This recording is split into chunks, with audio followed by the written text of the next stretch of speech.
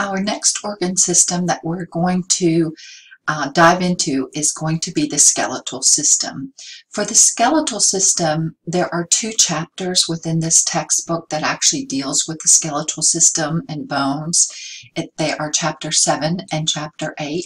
Chapter 7 is really going to be concentrating on physiology, which is what the predominant part of our lecture is going to be on, physiology, just as it is in other organ systems. But there's also Chapter 8, which really goes through and has lots of pictures of individual bones and individual groupings of bones. So Chapter 8 is really anatomy. And so I'd like to say a little bit about anatomy before we actually jump into Chapter 7, which is the physiology. For the anatomy of the skeletal system, which means that you have a name for a bone when you see it, and that you actually know where that bone should be located. That's what anatomy is, learning form, structure, and location. For that, I have also included for you in your unit a Word document that actually has the bones, the major bones and groups of bones that you should be very familiar with. This is absolutely foundational knowledge. So these are the bones that you should be able to label, know where they are found, and actually know how to pronounce them. So this Word document of the skeletal system of the major bones that you should know, or the groups of bones that you should know, is provided for you, and this is what you should be studying as far as your anatomy lab goes. When you see this list, I have actually grouped them by areas. So the cranium or the skull, I have listed the major bones of the cranium. And for some of these, you can see they're in bold, there will be additional terms in parentheses. And in those parentheses, you will find regions of that particular bone. So for example, the occipital bone, which is this bone at the back of the skull here, my hand is actually on it. This occipital bone, there are regions, the foramen magnum, which is the actual opening, a hole that the spinal cord comes through, that attaches the spinal cord to the brain. The occipital condyles, which are actually resting on that first vertebra that we call the atlas, the cervical 1, C1 vertebra, and the occipital protuberance, which is the little projection that you can feel on the back of that bone. So anything in parentheses are actually areas of the bone that you see that associated with. So you will actually see, not all of them have I given you regions to know, but for some of them, I would like you to take, for example, the mandible, which is the lower jawbone, and actually find on the mandible from pictures that you can see in your atlas and pictures on the PowerPoints from your text. You can, if you find a mandible, you'll be able to see the area that we call the mental foramen, which is an opening here, the mandibular notch, and the mandibular condyles. So again, if you see a bone and then there's parentheses behind it, it means regions of that particular bone. Again, everything on this list you should learn and you should know, and you should be very, very comfortable with the pronunciation and finding them on an articulated skeleton. An articulated skeleton is a skeleton where the bones are actually attached, right? In a lab that you would have in person, face-to-face lab, and the way that I have always done labs is that during this lab quiz, there are no open books or notes, and the bones are not articulated. They're actually loose. So you not only have to be able to identify that this is the humerus just because you know the humerus is the upper arm bone, you would have to also know what that humerus looked like and how it looked different than the radius or the ulna or the femur, because they would not be attached. So that's what we typically do in a lab, but for you all, since we are doing this online, it is your challenge that you know these bones well enough, what they look like, that you could identify them. If you found one or two bones out in the field, you would be able to pick the bone up and know exactly the name of the bone and where it should be located. So again, chapter 8 is really anatomy, which means that, I could sit here and drill them, over and over and over to you by showing you pictures. But the fact is, this is something that just takes time. And so nothing really difficult about it other than the time you have to put in learning the spelling, learning the pronunciation, and then actually learning the bones and where they're located. So chapter 8 is really anatomy. You also have your McGraw-Hill cadaver to look at, a module that has the skeletal system. You can quiz yourself through that. Please remember that the ones that I have listed for you here, and some of them are in groups, so it's not individual names that you need to know, but you would need to know the groupings, the group name. These are the ones that I consider to be absolutely foundational knowledge. So that's the anatomy part of the skeletal system that is really going to require you to be committed and time manage and make sure that you actually get these basic names of these bones that you should know for the skeletal system. There will be a lab quiz on the bones, and you will have that to do after you have felt very comfortable with all of the names of these bones and where these bones are located. You would open up the lab quiz and actually complete that. Now, what I do in lecture, though, as you all know, is spend most of the time in talking about physiology, which is the function of bones. So this is where the majority of our lecture quizzes come from. It's the physiology, and this is where the lecture quiz questions come from. Not that that's your motivation. Your motivation is that you want to understand the skeletal system and how it functions and what it is doing for us. So that's where we will start. Again, this Word document is in your unit dealing with the skeletal system. You can print this off, you can open it and save it, you can do whatever you need to do so that you have it with you when you're studying. The Chapter 8, again, is predominantly talking and just showing you the different bones, showing you lateral views, superior views, mid-sagittal section views, all kinds of views of these bones so that you can actually learn them in their locations. An inferior view, taking them apart. So Chapter 8 is anatomy, and have fun with that. Maybe play games with that. Yeah, I don't know if you all like flashcards or drawing of the bones. I've had students who were incredible artists, and they said that's the way that they learned. They drew each individual bone that was on that list.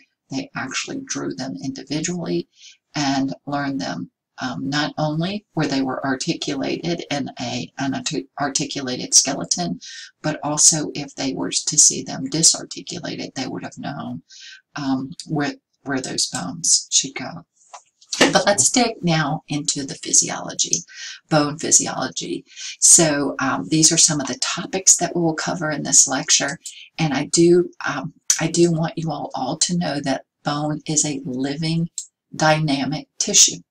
It is a living tissue, which means that it needs blood supply, it has nerve supply, and it is needing to keep those to remain healthy. So what we think about with functions, I think everybody understands that bone protects. So our cranium, our skull is protecting our brain, our spinal column, our vertebra are protecting the spinal cord, the thoracic rib cage and sternum are actually protecting our lungs and our heart. The pelvic bones, the os coxae is what they're called, and the sacrum are protecting those pelvic organs. So I think everyone knows they protect. They also support and give us structure. When there is a muscle attached, specifically skeletal muscle attached to two separate bones, when that muscle contracts, one bone will be acted upon and we get movement. So I think these are all things that people come into this class knowing as far as functions. But another important function that you may not have been familiar with is that the middle of bone, in spongy bone, there is something called red bone marrow. In that red bone marrow that looks a lot like whole blood, there are stem cells that will provide all of our blood cells. These stem cells, which you all know are early undifferentiated cells, have the ability to become whatever type of blood cell you need, whether it is a red blood cell, an erythrocyte, or whether it is a leukocyte, leuko meaning white, a leukocyte, and there are many different kinds of leukocytes, or whether it is a thrombocyte. Thrombocyte is what people call platelet. So whatever type of blood cell you're needing at the time, signals will get sent to the red bone marrow in the form of hormones. Those hormones, if they get to that stem cell first, will dictate what type of cell that matures into, and it will mature into what your body actually needs to stay in homeostasis. So red bone marrow is found in the middle spongy bone, is where the stem cells are found that become our blood cells. So definitely this is an important function of the skeletal system. We're going to find that it also plays a role in detoxification and pH balance. There is a great deeper insight in your textbook reading, and I definitely want you all need to read your deeper insights for studying of the test, but you can take a look at those to see. What I think that is probably the least known by my students who come in to this class is that our skeletal system is a major player in our mineral reservoir. This is actually making a difference in your life today as far as whether you will be with us by this evening. Your skeletal system at any given time is acting as a mineral reservoir, taking minerals and storing them when they're getting too high in the bloodstream. But when they're getting a little low, going to the skeletal system and pulling them out of the bone so that they don't get too low, keeping these minerals in a perfect set point ranges of homeostasis. So what I'd like to do is I'm going to go to a whiteboard and talk to you a little bit about that how it acts as a mineral reservoir. And I am going to bless your hearts, I am going to draw, with my mouse, which is not very good. I'm not very good at that with the mouse, but I'll try. We understand that you have set point ranges that all parameters are actually vacillating around. So we had talked about some examples of set points like temperature, pH, blood glucose. We've already talked about a few in this class. And we understand that that none of these parameters are ever staying at one value. They're always changing because the environment is always changing. So we had said that the concept that you remain in set point ranges is called homeostasis. This is just a reminder of homeostasis and negative feedback. And we said predominantly the way you stay in homeostasis is through negative feedback, meaning that when something is detected as getting a little high, that is going to send a signal that's going to be detected by the nervous system, and signals will be sent to the effector cells, which are either endocrine or muscle, and that stimulus will be reversed or negated. When something is sensed to be too low, the nervous system detects it, sends a signal to the effector. Something will happen that will cause it to be negated or reversed and brought back up. This continual dynamic system is happening all the time for thousands of parameters. So this was a little review about homeostasis, correct? But what I would like to talk to you now about how your skeletal system acts as a mineral reservoir is I'd like to talk to you about blood. Again, I apologize, I can't write very well. Blood with this mouse. Blood, calcium levels. Blood calcium levels. So you might ask yourself, well, okay, I kind of knew, or you might say to yourself, that's a 2+. Calcium, everybody knows that calcium is needed for strong bones and strong teeth, right? So we learned that when we're very, very young, and we're told to eat our foods that are rich in calcium and to have strong bones and strong teeth. So we kind of know that that is the case. So what I want to tell you though, and why is your incentive to understand that blood calcium levels, not what's in the bone or the teeth, but blood calcium levels need to stay in homeostasis for very vital reasons. And these are the 3 reasons. And I want you to write these down. I'm not going to write them because it would take me too long with my mouse, but I want you to write them down.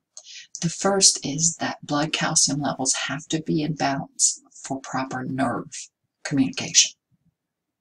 Nerve communication. So wait a minute, what organ system controlled all homeostasis? Thousands of parameters like temperature, pH, oxygen levels, thousands of things going on at any given millisecond is the nervous system. So if I were to stop right there, that would mean that blood calcium levels are important enough just because of the nervous system being able to function. But actually, they also have to be balanced in this homeostasis range for muscle contraction, proper muscle contraction. And you might take that for granted, but the reason you're moving air right now is because you have muscles that are contracting and relaxing. So proper muscle contraction. That's the second thing. And the third reason that it's so important that they stay balanced in the bloodstream is for proper blood clotting. Now you all might think, well, I don't bleed every day. I don't get injured every day. Yes, you do. Yes, you do. You sneeze too hard, you cough too hard, you have capillaries that are rupturing. And if you didn't have proper blood clotting, you could bleed out from one of those things. And that's a true story. So we are looking at blood calcium levels, and I'm telling you that your body can't stand or tolerate too high or too low blood calcium. It has to be just right. And the reason that blood calcium has to be just right is because the nervous system depends on it, muscles depend on it, and blood clotting depends on it.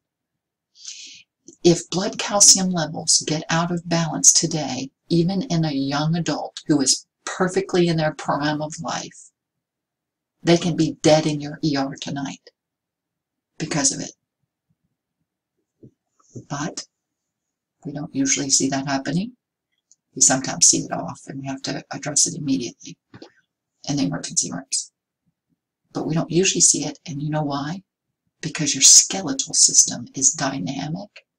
It is forever changing every second. It is being used as a reservoir for calcium, or it's where we go get calcium to put it back in the bloodstream.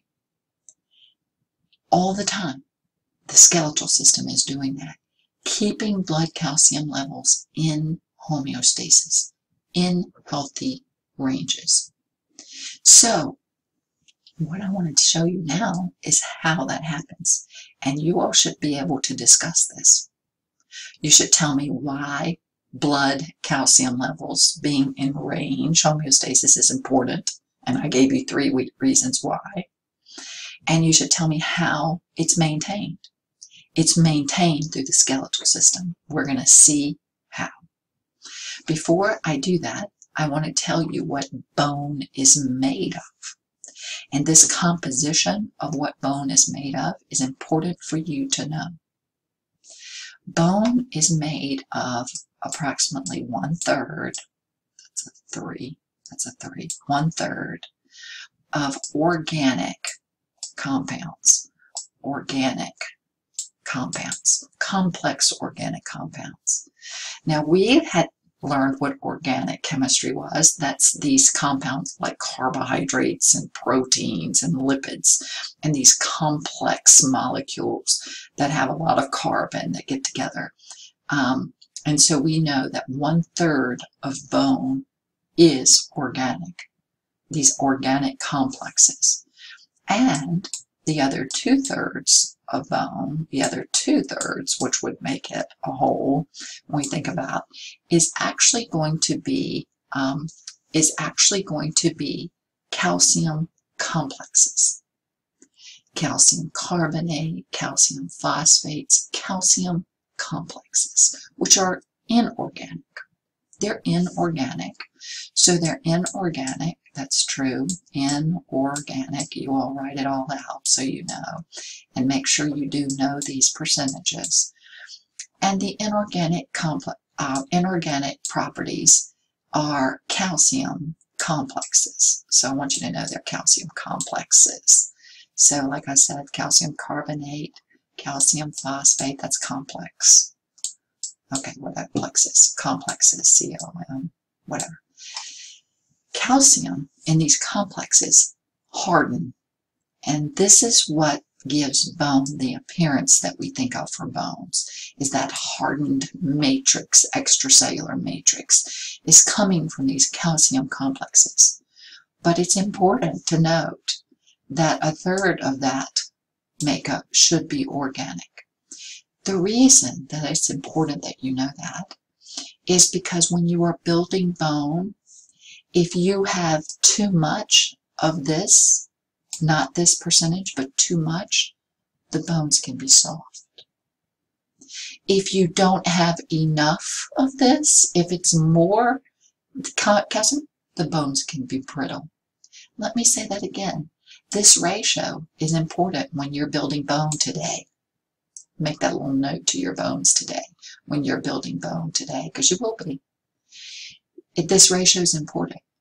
If there's too much of this, bones are soft.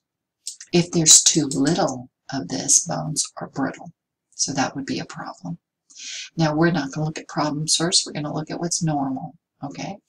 So we know that bones are predominantly made of calcium complexes. So to make bone, we've got to get calcium from somewhere.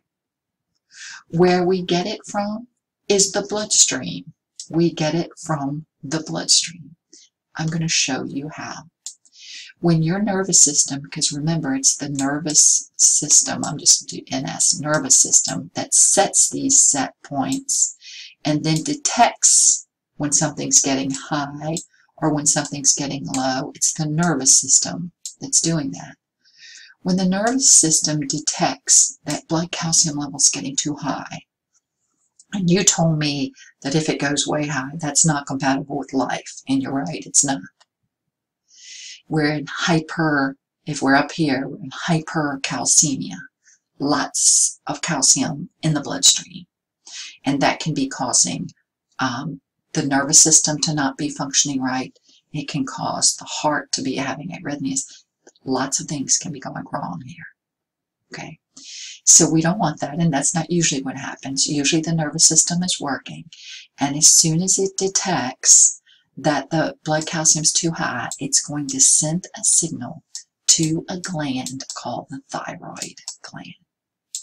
The thyroid gland is an endocrine gland, the thyroid gland, and it's going to, when it gets that signal, it's going to release a hormone, a molecule.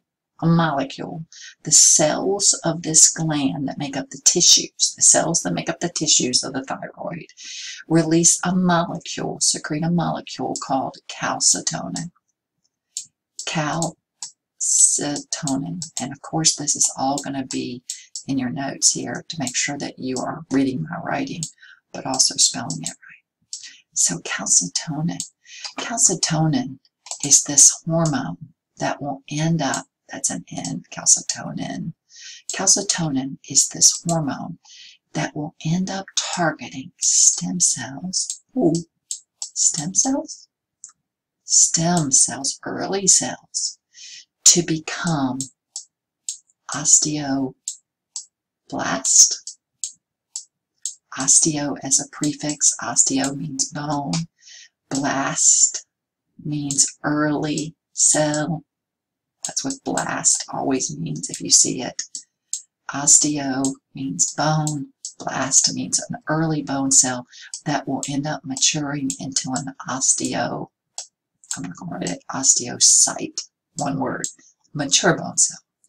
To make bone, what did you all tell me you needed? You told me that you needed calcium. You told me that you needed calcium. Is that right? You needed calcium. So where do you get it from? You get it from the bloodstream, and blood calcium levels start to go down. Thank you, nervous system, because you are building bone. You are building bone. Osteoblast becoming osteocytes, and you are building bone to bring your blood calcium levels down. Thank you to the hormone from the thyroid gland that helps us with that. There are other hormones that also help us with that, but this is a major player. Thank you, nervous system, for detecting. And this is what is happening. Now, what happens later today when blood calcium levels start to get too low? We don't want to become hypocalcemic. Hypocalcemia can lead to something called tetany. Tetany, T-E-T-A-N-Y, is defined as a sustained muscle contraction, meaning that we can contract up, and when we start to contract up, it's affecting our heart rhythms, it's affecting the way we can, our larynx can close up, we can lose our airway, our diaphragm gets contracted, we can't move air. This can be a life-threatening event. We don't want to be in hypocalcemia, and we're not usually, because usually our nervous system, again, thank you nervous system, is going to detect it. The nervous system is going to send a signal to another gland. This gland is going to be called the parathyroid gland.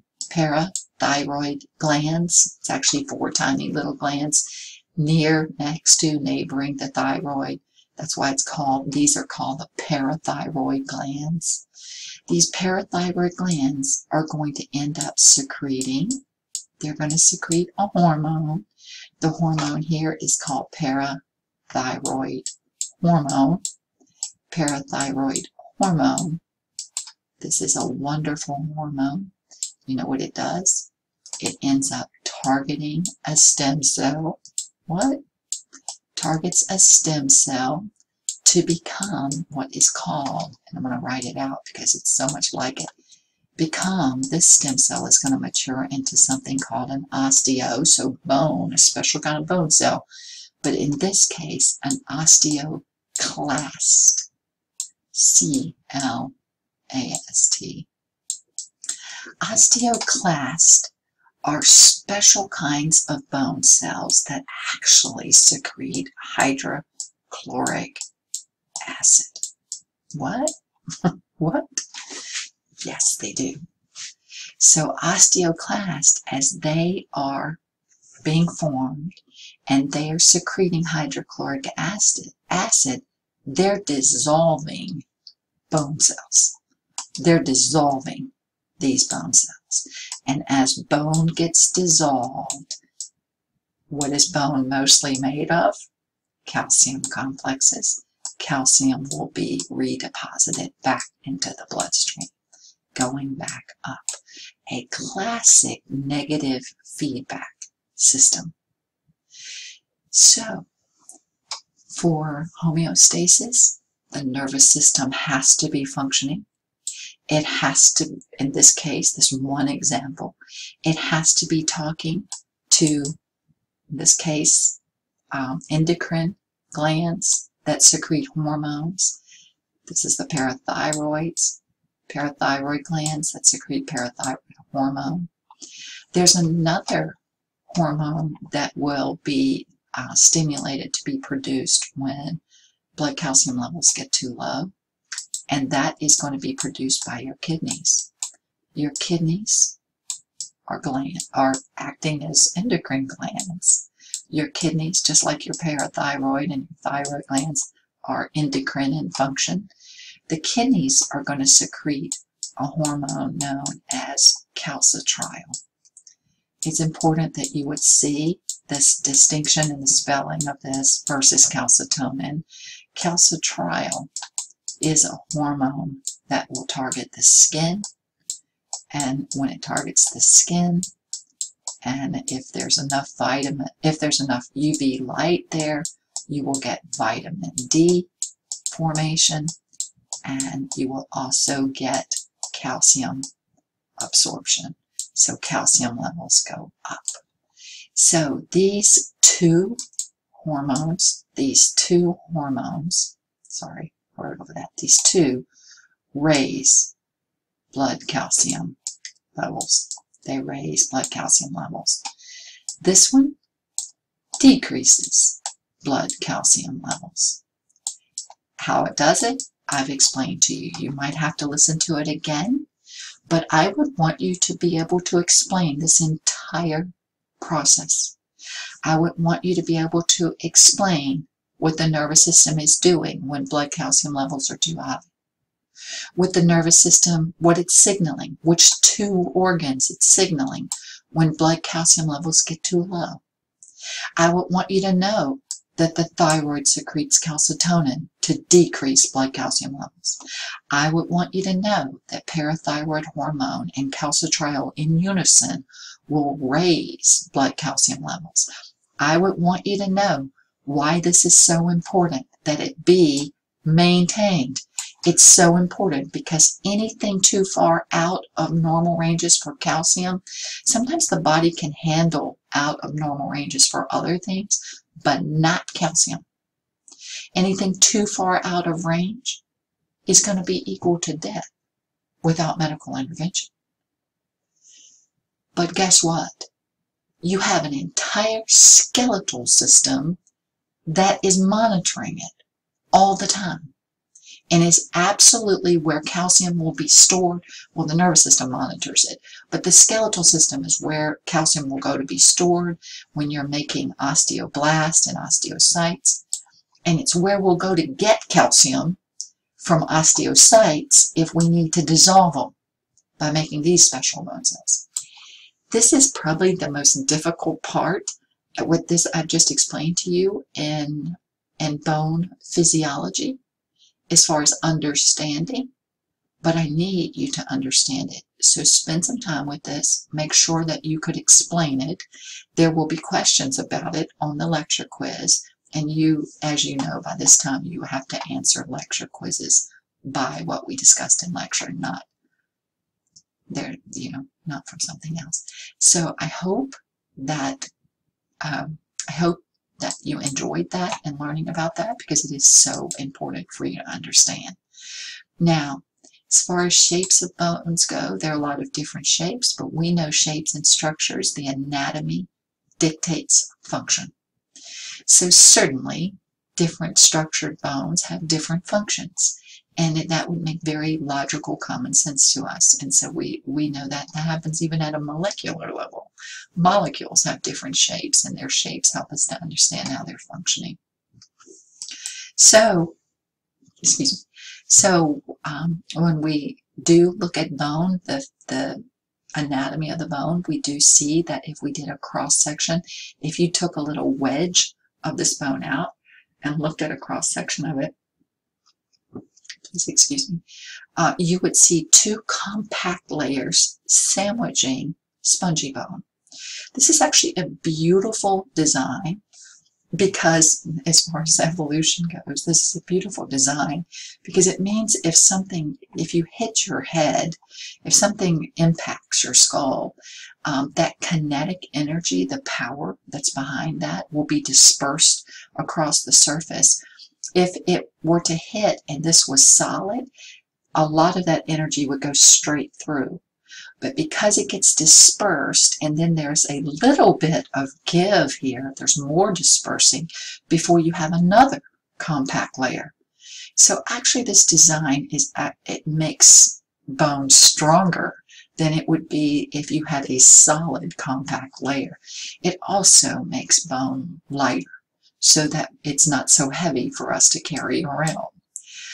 As far as long bones go, long bones are going to have a couple of areas. I want you to know the terminology when you hear this. A diaphysis is the shaft of a long bone, and the epiphysis are the ends. The epiphysis are the ends of long bones. I do want you to know about something called the epiphyseal plates at the ends of long bones. The epiphyseal plates are where the lengthening of bone occurs. So if there's injury to the epiphyseal plates before those plates have closed off and gotten to full height potential or growth potential, because they close off when we get to full growth height potential.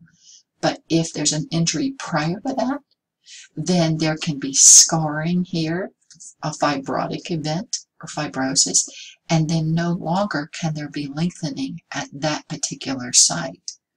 So this is why we really worry about people who have injury to bones that have not reached their full growth potential. We are bilateral creatures. So if you can imagine, and this actually happens to be a tibia that you're looking at, and I know that because I know the structure of a tibia. Again, when you're studying the anatomy, you should really be able to look at bones and just tell from a picture of a bone where it is.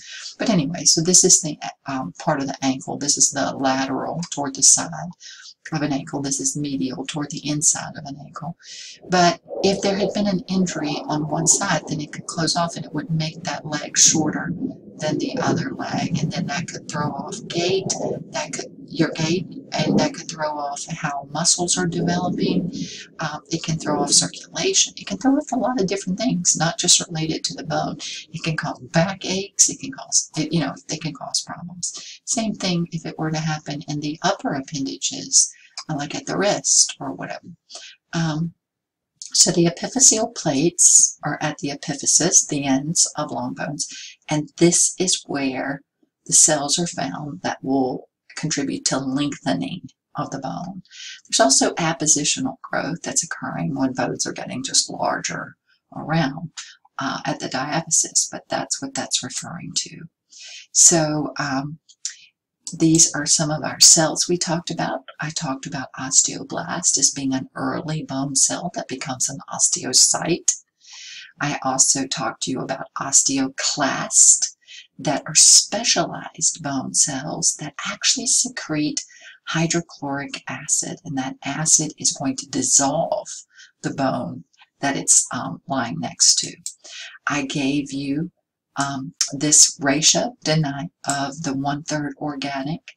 Bone is made up of 1/3 organic, 2/3 inorganic, and that ratio needs to be maintained, because if it is not, it will affect the strength and the resiliency of the bone, and so that's important that be maintained. The histology of the bone, you can see here, this is compact bone, spongy bone being in the center. We had actually talked about. And that spongy bone, spongy bone is where we find red bone marrow or yellow bone marrow, depending on the bone. And it actually provides strength. It actually adds to that, but with very little weight. So this, again, is a part of a bone that I happen to know. The only bone that looks like this, that has the proximal end that looks like this, proximal means near the trunk of the body, is the femur.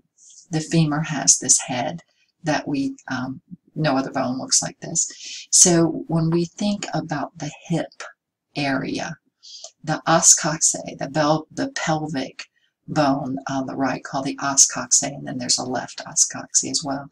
There is a cup-like depression in the os coxae that the head of this femur fits in and rotates around. So when we are bipedal, we stand on 2 feet and we walk, lots of energy and pressure is actually moving through this area. So we understand that a lot of that pressure happens as long as we have proper alignment and, weight is not over what it should be. Okay. So anyway, but as long as we are healthy, then the energy is dispersed down these lines that actually are along the compact line area. When you hear about elderly people falling and breaking their hip, that's usually not what happens. Usually, I mean, sometimes they actually did fall and break their hip, but a lot of times what happens is actually the hip broke. This bone, which the head of this femur is actually part of that hip joint. This breaks because the bone has become weak and can't stand the pressure. And because it broke, the person got unstable and fell. They just didn't really realize the sequence of why they fell. But typically that is what happens in elderly people because of a disease that's the most common disease, bone disease, is osteoporosis. Osteoporosis, one word, we're going to see it here in a second in our notes, but it is the most common bone disease. And as we age, we do lose some of our bone structure. And so as the bones become porous, they can't stand as much pressure, and so there's going to be real risk of fractures, added risk of fractures and falls. So osteoporosis, we'll talk about again in a second.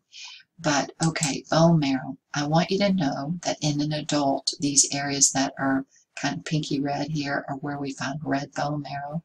And the appendages and the spongy bone, the marrow has turned to yellow marrow, which is mostly fat in adults. But the red bone marrow, it really looks like very thick blood, and it's where those stem cells are found that actually produce our blood cells, our mature blood cells, and making the cells that we need. If we are somehow bleeding out and we're losing red blood cells, the body will send a signal to the stem cells to become red blood cells. If we have a bacterial infection, the body will send a signal for a special kind of leukocyte white cell called neutrophils. If we have a viral infection, the body will send a signal for the stem cells to become lymphocytes. So you don't need to know that, but you just need to know that this is where the stem cells are found for blood. And the specialized blood cells that you need will be produced for you. Your body will be given signals for which ones you need. This is why we can do a blood count. It's called a CBC, a complete blood count, and we can look at those cells, and the body, by doing a count of those cells, we can actually get a clue as to what is going on. Is the person fighting a bacterial infection? Are they fighting a viral infection? Is it something that is going to be parasitic? The cells tell us because the body knows. So that's referring to that. Now the rest, a few of these slides are having to do with embryonic development and how bone lays down. And I don't really ask you any questions about this. I do want you to know that where bone lays down as a blueprint, the first cells that form are actually chondrocytes. Chondrocytes are cartilage cells. So the first blueprint in a fetus is actually cartilage. And then where there is cartilage, gradually bone will start, osteocytes will start lying down where the cartilage blueprint was. So, when you think about people feeling movement, that some people call this a quickening that pregnant women feel. It's usually around the 16th to 18th week of gestation because by that time, enough of the chondrocytes, which you wouldn't, the movement's happening from the very beginning. So this is actually moving from the very beginning. But because it's not large enough and it's not, it doesn't have enough like strength behind it, like it's not hard bone, it's soft. You can't feel that because of your own musculature as a female, as the mother. But as soon as enough bone, this 2/3 crystal complexes are laying down here, and as the movement's occurring, you start to feel it. You can start to feel that. So that's just FYI. Again, this is an X-ray that is showing you, I think everybody sees this is a hand. This is the radius, the distal end of the radius, and you see the epiphyseal plate. This is the distal end of the ulna. And again, you can see these epiphyseal plates and long bones.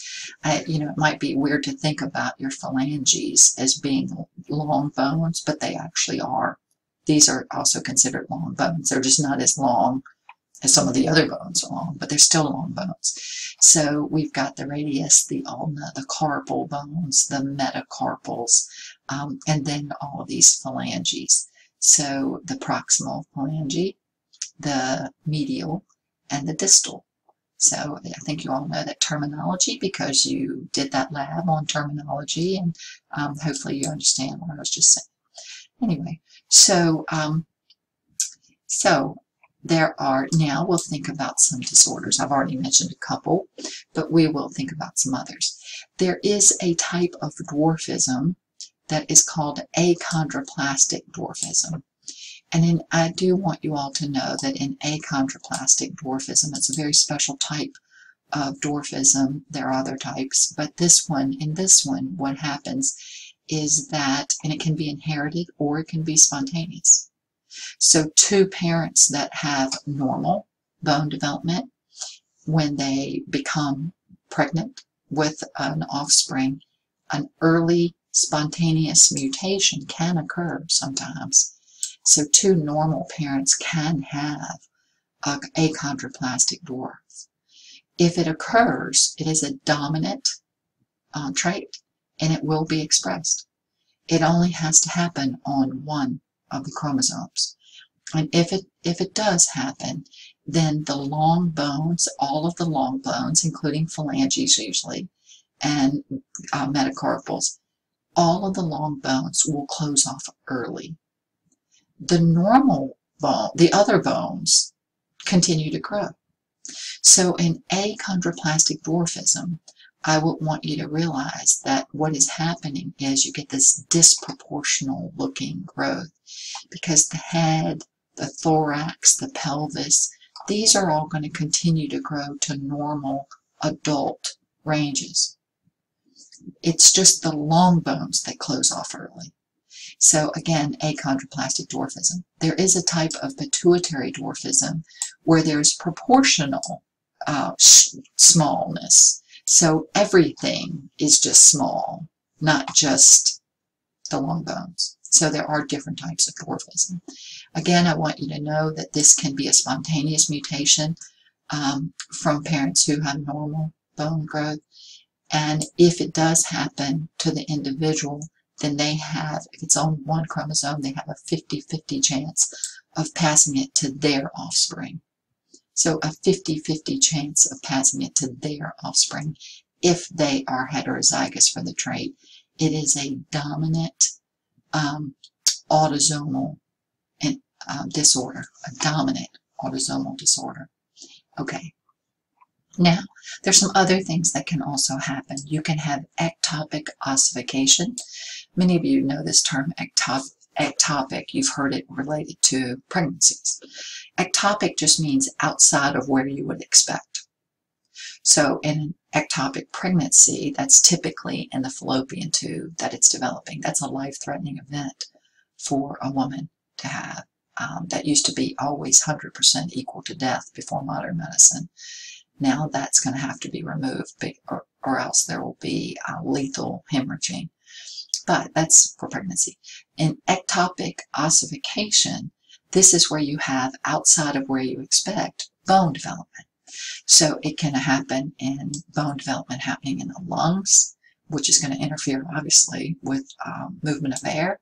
It can happen in the brain, in the nervous system, which should never happen. Eyes, which affecting sight, muscles. It can happen in tendons, arteries. If it happens in the arteries, it's called arteriosclerosis. Hardening. Sclerosis simply means hardening of the arteries. So we really don't want bone laying down where bone shouldn't be. There is a blueprint of where bone should be, and it should not be in the other tissues. So that is referred to as ectopic ossification. Now, I talk about that. Okay, so we do understand that bones, the skeletal system, is a perfect mineral reservoir. And I told you about the importance of calcium being in homeostasis. Now, you might think about phosphate as also being just important, and some of these other, like carbonate and some of the other ones. Your body can kind of, your body actually can manage deviations in phosphates. You kind of wouldn't think they could, but they really can. But it is the calcium that the body has to maintain, really has to maintain, because it cannot withstand too high or too low. So it's going to be really important that that be maintained. I had defined hypocalcemia as being a deficiency or low blood calcium levels. I had told you that tetany means a sustained muscle contraction. So you are contracting up. If you see someone brought into your emergency room or wherever you may be at a clinic, and they look like they're in a fetal position, they may be in a fetal position because that's giving them some comfort. But what you need to immediately do is check their hands and make sure they're not really contracted. And because you won't be able to pull, it will be really hard to do, to pull them apart, because that will be an indicator to you that they are in hypocalcemia, and that needs to be corrected immediately, or that can actually end up leading to suffocation, laryngospasms that can lead to suffocation, and it also can make the nervous system overexcited. Hypercalcemia depresses the nervous system. Anything that overexcites or depresses the nervous system is not a good thing. It is not a good thing. It is the nervous system that controls thousands of parameters of homeostasis for us at any given second in time. So we really don't want to hear about anything that's depressing the nervous system or overexciting it. It needs to be working to keep us in homeostasis. I had told you that it's not just the nervous system, though. It is also going to be muscle contraction, proper muscle contraction, and also proper blood clotting. So the reason, if I were to ask you the question on a quiz, a lecture quiz, if I were to ask you the question, why is blood calcium homeostasis so vital that it could take you out of this world today? A normal, healthy adult this morning could be dead tonight if it's out. Why? You would tell me because of nerve communication, muscle contraction, and blood clotting. You would say nothing about strong bones and teeth because, by the way, in the casket, there will be strong bones and teeth. It wouldn't have affected them that day. They will look like strong bones and teeth. But the reason it can take you out of this world in a quick hurry is because of those other three things. So please answer that question correctly, okay? And why it's needed to be maintained in homeostasis. Do not answer the question for strong bones and teeth.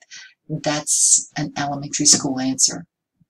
They are needed for that, but that's not why it could kill you today if it's out.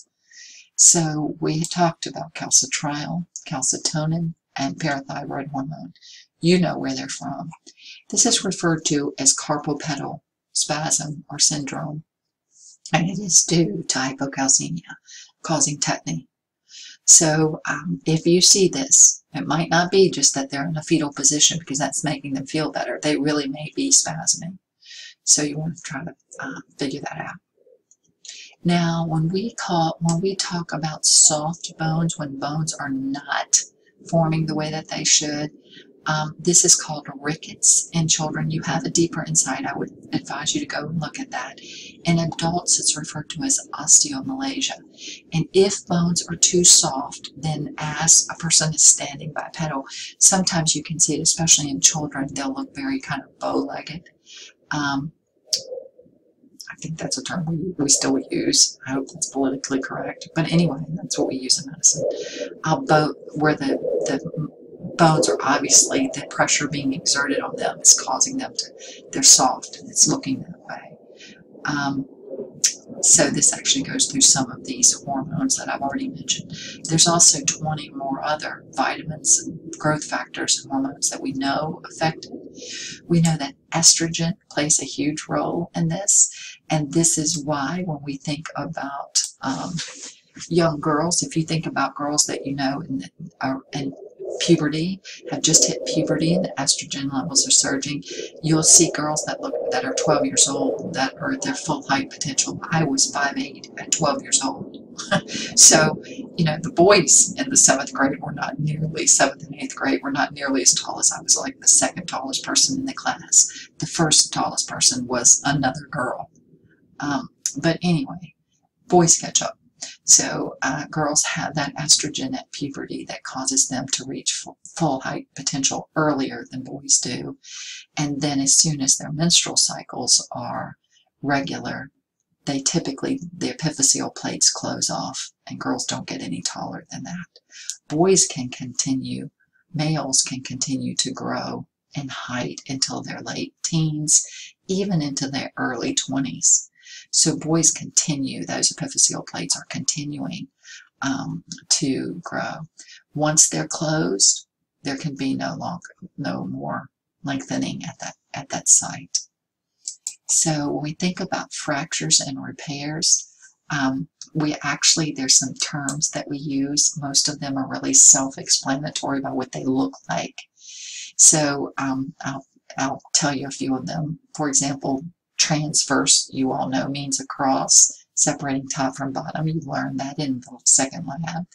Non-displaced means it's still in position. It's not been displaced. Oblique means at a slant. A spiral, obviously, is a spiral. Linear, just a line here. Now, if we see displaced, the term displaced, it means it's going to have to be realigned. And if we see open, it means it has come through and damaged the supportive tissues. So sometimes we'll see that a patient needs an open reduction, which means that they're going to have to surgically go in this open site and open it up and actually realign and set it back up the way it needs to be. Green stick is just like if you took a new little stick and tried to break it. They're really hard to break, aren't they? But if you look carefully, you can actually see where it looks like it was a little slight fracture there. Comminuted means shattered. Comminuted means shattered.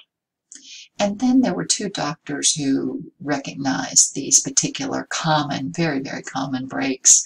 Coles for the wrist and Potts for the fibula, the distal end of the fibula.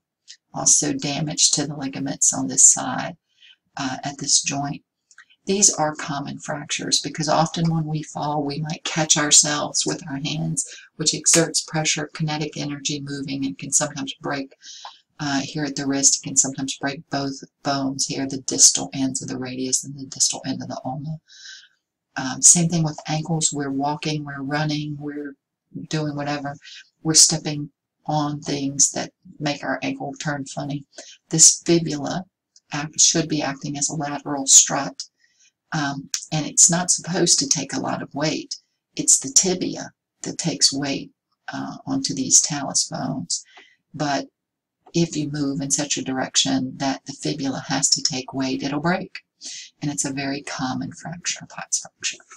So these are some of the things that we think about. As far as healing, in orthopedics, orthopedics is the study of these bones and movement and everything related to these. It's orthopedics. So a lot has happened in the last decade or more. In orthopedics, they've kind of completely changed the rules.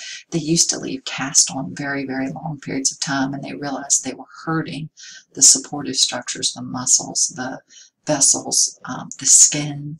So they realized they did not need to leave cast on so long, and they were actually doing more harm than good. So now the cast time has been cut in half of what it was a couple of decades ago. But when a bone is injured, there's bleeding. There's, just like you think of with skin injuries, there's bleeding, so there's a hematoma that will happen. Soft calluses will form where new vessels will actually be generated. It's angiogenesis. And fibroblasts come in, and again a soft callus forming until finally a spongy bone and a hardened callus will actually form at that site to heal. So this is kind of the process. It's FYI. I don't ask you about these calluses I just want you to know that when we think about orthopedics, it really does deal with correction of injuries and disorders of bones, joints, and muscles, but it's also for prevention of injuries as well. So that's the field of orthopedics. And again, a lot has happened in just the last short period of time in this particular subspecialty of medicine. And I want to let you know something else. Pediatric orthopedics is almost an entirely different science than adult orthopedics. So if there is a pediatric patient that has injury to bone, joints, or muscles, it is, if in any way possible, pediatric orthopedic needs to be called in, because a lot of times it's just a completely different program as far as how you're going to go about the treatment and the handling of pediatric orthopedic patients versus adult orthopedics.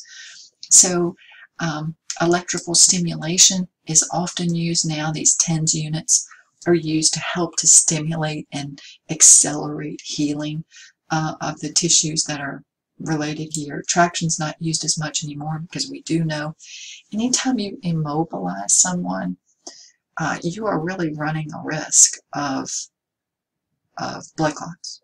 So moving is important. So it's really important in a healing process. Most of you know that if somebody has like even a hip replacement, they're getting them moving sometimes the same day that they wake up, certainly by the next day.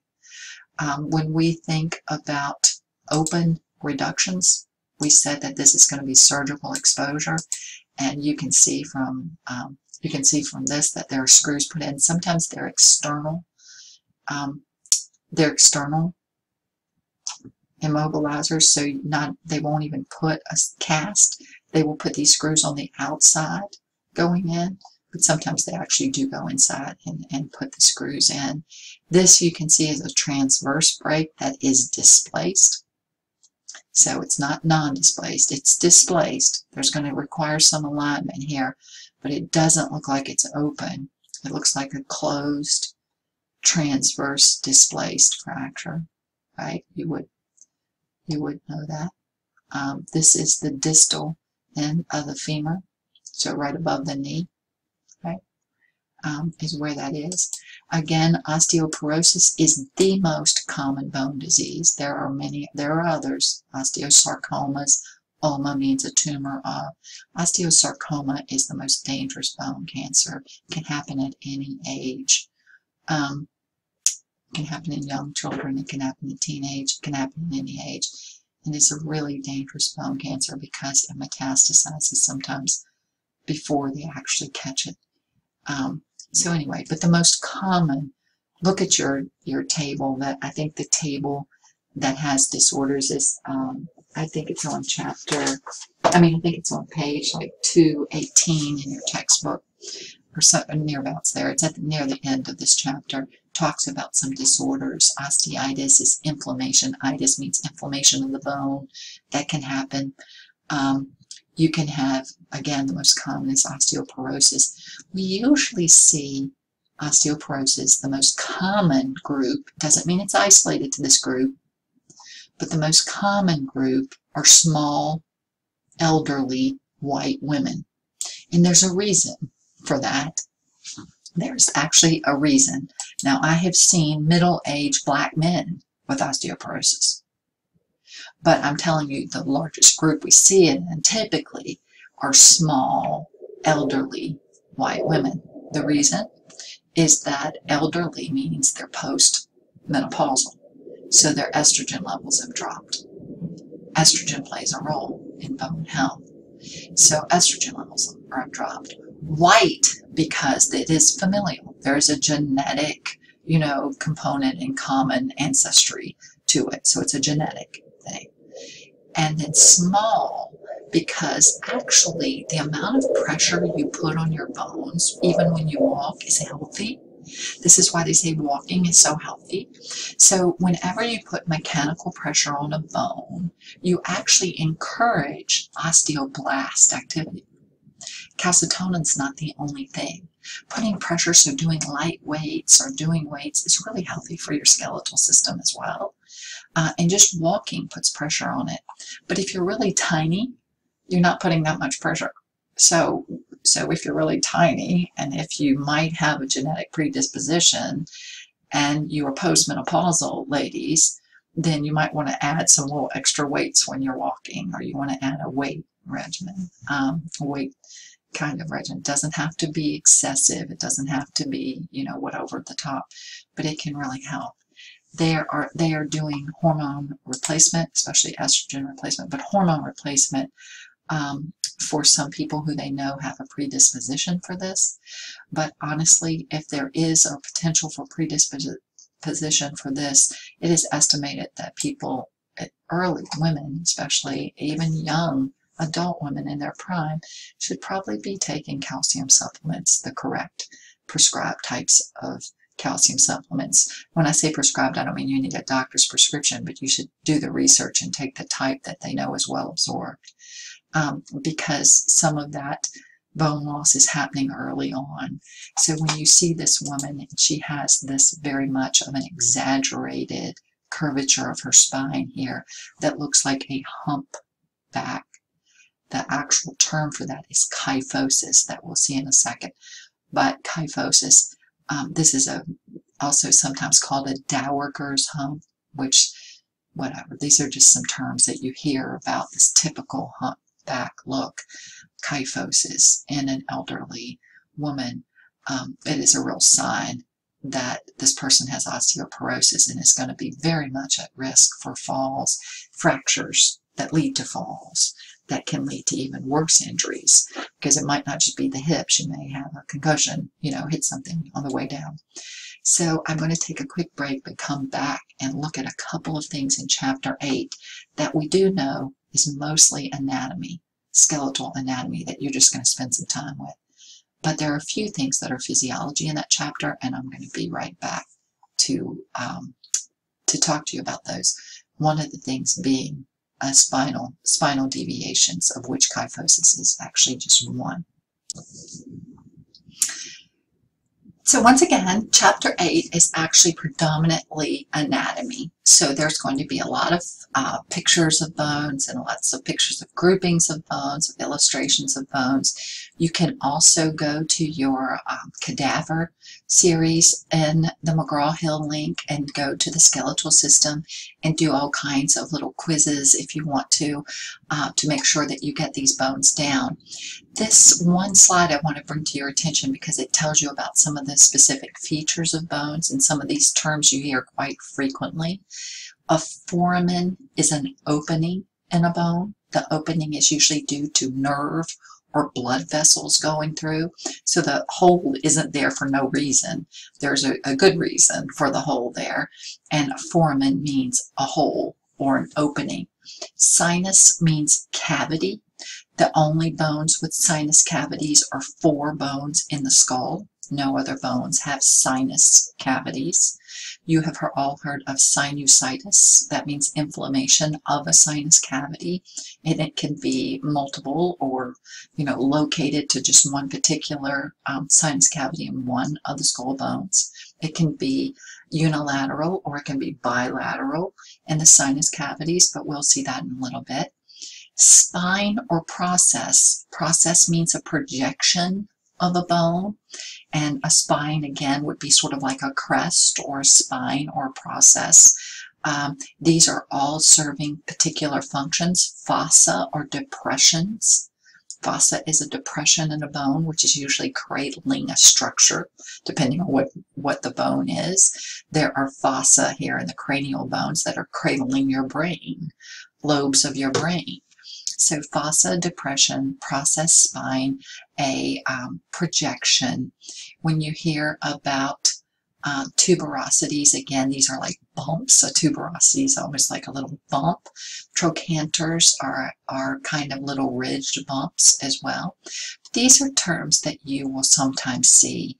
The ones I just gave you are the predominant ones that you will actually see when they're talking about certain regions of a bone. Like this, just as an example, on your list you have bones that belong to the pelvic girdle as being the right and the left os coxae. of this right oscoxae and left oscoxae. There is the iliac crest, the ilial fossa depression here, and there are other regions as well, the ischium, the pubis.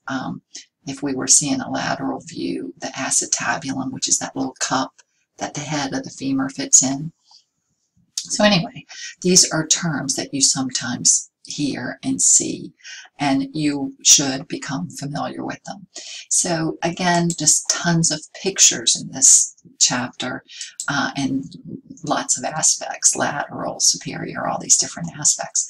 I do want you to know, though, a couple of things that are physiology related. One of them is about sinusitis. So if I were to look at the cranial nerves, the cranial bones that actually have sinus cavities, there are only four. The frontal bone that has frontal sinus cavities, and you can see how large these cavities really are. These cavities should be filled with air. They should not be filled with mucus or with fluid. So sinusitis is predominantly caused from allergies. The next predominant cause are viruses, and the rarest of all causes, actually it's just a few percent of all sinusitis, is caused from bacteria. Unfortunately, the population thinks that every time they have a sinus infection, they need an antibiotic. But antibiotics only work against bacterial infections. And to be honest with you, they don't work very well against sinusitis, even when it is bacterial. The reason being is that you take an antibiotic, it gets into your bloodstream, but there's no real blood supply to this area. These are cavities. These are air-filled openings, cavities. This is why if you really do have that rare bacterial sinusitis that most people haven't really had, it's been because of allergies, getting fluids in there and building pressure, or viruses causing the same. But if you have had a bacterial, it usually takes double the length of time for the antibiotic, and it may take combination therapy. So anyway, the frontal bones, the maxillary bones, which hold our upper teeth, the maxillary bones, the ethmoid and sphenoid bones, which are deep to the orbital cavities here. So I do want you to know these are the four cranial bones that have sinus cavities. I want you to know that sinusitis is inflammation of one or more of these sinus cavities, and I want you to know the predominant cause is allergies.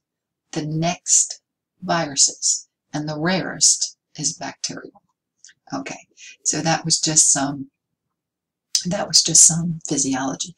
I also want you to know about as development is happening from a neonate, a newborn, through really until about 8 or 9 years old. These bones are not together.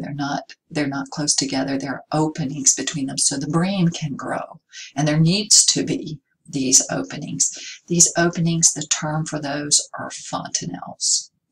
A lot of times you hear them referred to as soft spots, and they certainly are soft, and unfortunately that means that the brain is pretty much at risk right here if there were an injury. So that's why we're really careful with kids. But anyway, they need to be this way so that the brain can grow and the skull can grow. Usually about the age of 8 or 9 years old. And we all know children's heads are a little bit disproportional to their bodies. It's usually about adult size by then. Now, fontanelles. What I want you to know about the vertebral column, you don't have to learn each individual vertebra, though they're all different from one another. Actually, if you took a specific anatomy class, you probably would have to learn the difference in all of them. But I want you to know them by regions or groups. The cervical ones are in the neck, and there are 7. And I want you to know there's 7. The thoracic vertebra are in this thoracic or chest cavity, and there are 12. They are referred to by their number from superior to inferior. So sometimes you'll see that there has been a T9 fracture or a T11 fracture. or you'll hear about an L1. You'll hear about maybe a slip disc at the L1 region.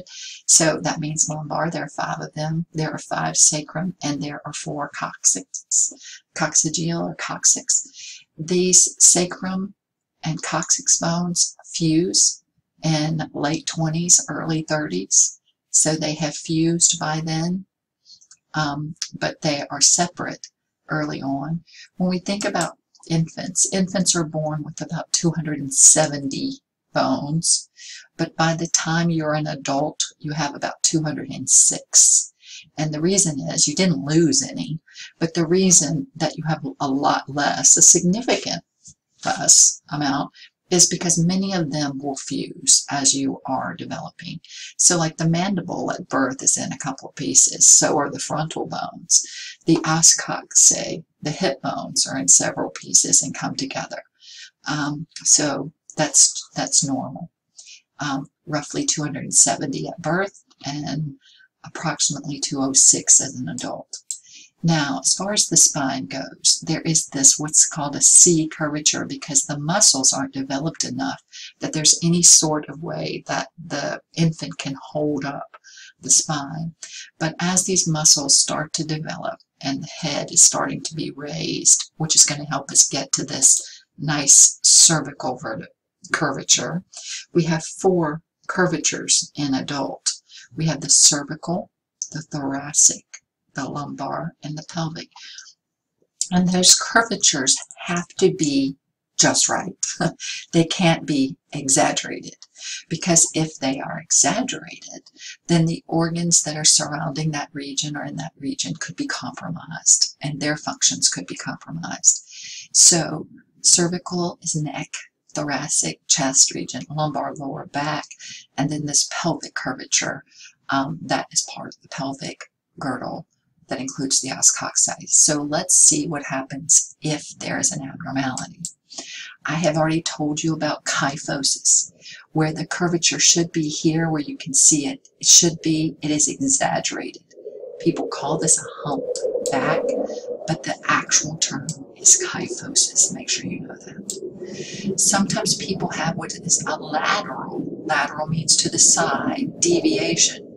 If there's a lateral deviation, there is going to be a lack of symmetry in the shoulders, in the scapular flexion areas, in the typically in the gluteal creases as well. And you're going to see that there is a lateral deviation. This can be pretty severe. It can be severe enough that it compromises the lung development. Excuse me. And then the third thing that we see as far as exaggerations is something called lordosis. Lordosis, L, lumbar. Lordosis is an exaggeration of the lumbar region where you see buttocks this is due to weakened abdominal muscles. The abdominal muscles are not strong enough to be protecting the pelvic organs. And sometimes you can see like a real ridge here on the buttock region. You can almost like, sit something here, and that's not normal at all. So scoliosis, kyphosis, and lordosis are when there are problems there. I had given you all on your list, I had given you the vertebra to know by regions, but there were a couple that I actually had wanted you to know. That C1 is called the atlas, and C2 is called the axis. The reason C1 is called the atlas is because it is what the occipital, the skull, back of your skull, the occipital condyles are sitting, these are concave, are sitting in these little convex regions here, these concave regions here.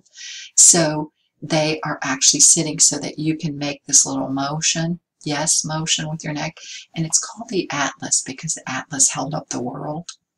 And this one little vertebra, this first little vertebra, is pretty much holding up your world. It's holding up your head. The axis is C2, and it is going to be articulating or communicating or joining with the atlas. And this is the reason that you can make this movement no. is because there is projection here. This is called the odontoid process. Odontoid means tooth-like, isn't it? It is tooth-like, isn't it? It sits right here. And so it means that you can make this motion around this. This dens, it's called the dens or the odontoid process. This actually is what is such the risk when people have a whiplash kind of situation movement, because if this breaks, as you all know, that what this vertebra is actually protecting is the spinal cord. So if this breaks, it can sometimes shove into the spinal cord and be an instant death, like with the broken neck. The higher the injury, the spinal cord injury, C1, C2, C3, the more likelihood that a really bad outcome is happening, especially affecting respiration. You're going to lose the ability to breathe on your own, and blood pressure regulation, all kinds of things. So if death doesn't occur, usually then what's going to happen is the person will be completely paralyzed. So anyway, this is the axis that has this little projection, this little process called the dens or the odontoid process, joining with the atlas so that you get this motion. I think that's all I've done for that. The rest of these are really just going through these bones. The clavicle is what people call the collarbone, and by the way, this is the most commonly broken bone in the body, is the clavicle. The most common breaks happen to that. Again, because of disbursement of energy, oftentimes will cause that to happen. And what else do I want you to know? All kinds of pictures of the os coxae, the hip bone. This is a lateral view where you see that cup-like depression. Males and females' pelvic girdles are not the same. The females have a much, if you look at this, they're going to have a much greater degree of arch, pubic arch here, and this is for the potential of birth, right, of a fetal head moving through this area. So I will go on, and I think, again, most of this is all just going to be related to just pictures of bones and labeling them. There is one other thing, and this is the last thing, physiology related, and this is a term for flat feet. The medical term is pes planus. Pes planus means flat feet. And actually, what holds the arch in your foot are these ligaments, which you all know are connective tissues that hold bone to bone and stabilize joints. So if you looked at these ligaments, you could probably guess what they're actually called. This is the medial leg arch. This is going to be the lateral to the side, and then there's a transverse. Y'all know this terminology, so it wouldn't be hard for you to imagine which is labeled which because of that. If those ligaments are not tight enough and there's really a flat foot, this can actually adversely affect joints above that in the legs. It can affect muscles in the legs. It can actually affect the back, cause people to have backaches and even headaches. So, so flat feet can actually be a problem. Usually prosthetics can help with some of that and might be needed for some of that. All right, so this chapter really has just lots of pictures, and it does deal with the anatomy. I've given you a few things to think about that were physiology related. I also wanted to, before I close out, I wanted to go to your book, your ebook, and on chapter 7, this is your table with bone disorders. Just like you had this table with the skin disorders, here's your table with the bone disorders. I think the only one I didn't really mention to you, and there are a lot of them that are in, that we talked about fractures. There's a deeper insight on osteomalacia and rickets. I had told you to make sure you look at those. But osteogenesis imperfecta is the one where there is going to be a decrease in that organic composition, the 1/3 organic, so that bones become incredibly brittle. And because of frequent breaks and fractures from a very, very young age, then you get deformity of these bones happening, and this is just a tragic kind of situation.